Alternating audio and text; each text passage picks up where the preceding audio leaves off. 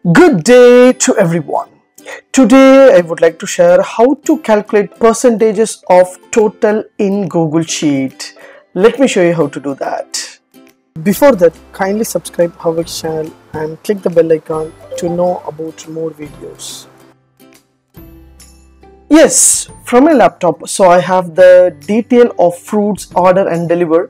I need a percentage of delivered. So I have two options. One is for the students' marks, one is for the delivered purpose for the business. For example, so I have the apple fruits as orders is 50, delivers is 30. So how many percentage of delivered? So we need to calculate the delivered percentage using Google Sheet. What I have to do here? Just use equal to, so that is formula, and use C2 divided by B2, that is total delivered at maximum number of orders. So you need to divide, so automatically it will come. So if you want to just select the C2 divided by, just click B2, that is delivered and divided by order, so that is maximum. So just click enter, so automatically it will move into a percentage like a 0.6. so if you want to calculate as a percentage, on top you will find option called the numbers, that is 1 2 3 4 more formats are there. You need to change the format over here, so just click here and change as a percentage. Once you select a percent, automatically it will change as a 60%. Again, I just want to share the same thing, just equal to and make as a C3 and B3 divided by B3, it will move into percentage model. So just choose a percentage, automatically it will move into the percentage option.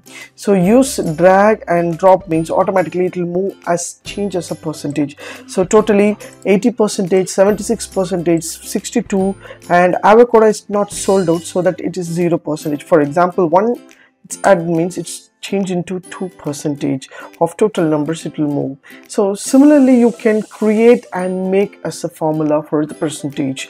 For example, if I have the marks, so for example student name and mark 1, mark 2 and total of the students will be there, and maximum mark is 200. So I have to calculate this percentage. Just give equal to and total marks, so maximum marks you need to calculate. So my maximum mark is 200 divided by total mark. So once you select and click enter, means automatically it will move into the percentage. So this is 82%. So if it is not changed as 82%, just select and make as a percentage, means automatically it will move. For example, it will move into the numbers format, means it won't give a percentage. So just change as a percent, so that percentage model will be open here. So just drag and drop, your entire students percentage will be displayed over here. So you need to give the maximum marks divided by total marks, means you will get a percentage. For the business purpose you can use this format, and for the mark purpose you can use this format. You need a maximum mark as well as a total. You need a maximum sale and a minimum sale. What you have, you will find the formula for the percentage. So select the formula model and choose the percentage. It will show you how many percentage you sold out, how many mark you get it from the percentage. If you like these tips, please share with your friends and subscribe my HowXT channel. Thanks for watching, dear friends. Have a great and good day.